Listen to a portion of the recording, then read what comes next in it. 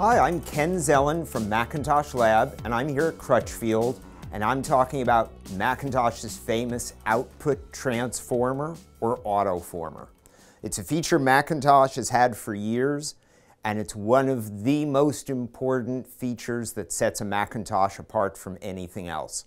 Have you ever looked at the back of a loudspeaker and seen that it says 4 ohms or maybe 8 ohms on the back of it, and you said, what is that? Well, that's the impedance of the speaker. That is how much resistance to the flow of electricity the speaker has. Now, you might think a higher number is better, a lower number is better. That's not really important. The important thing is to match the impedance of the speaker to the right amplifier.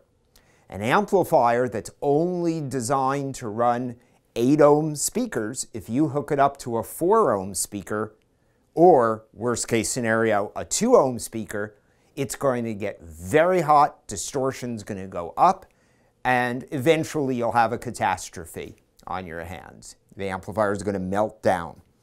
On the other hand, there are amplifiers that are made specifically for running low impedance speakers, like 2 ohm speakers. They have a downside. If you connect an 8 ohm speaker, you don't get much power out of them. This is a compromise that McIntosh really doesn't want to have to get involved with. So on almost all McIntosh amplifiers, when we look at the back, we have these multiple connectors, 8 ohms, 4 ohms, and 2 ohms. What this means is you can connect up any kind of speaker you ever want, just use the right connection tap, and you're always going to get all the power that you paid for, very low distortion, low heat, and the amplifier is going to run in a perfectly happy mode. It doesn't even know that your speaker isn't the impedance that it was designed for.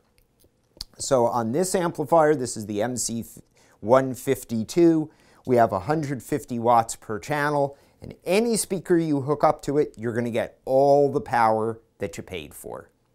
You have more questions about output transformers? Give Crutchfield a call. They've got experts to answer all your questions and to help you with your stereo needs. Thank you.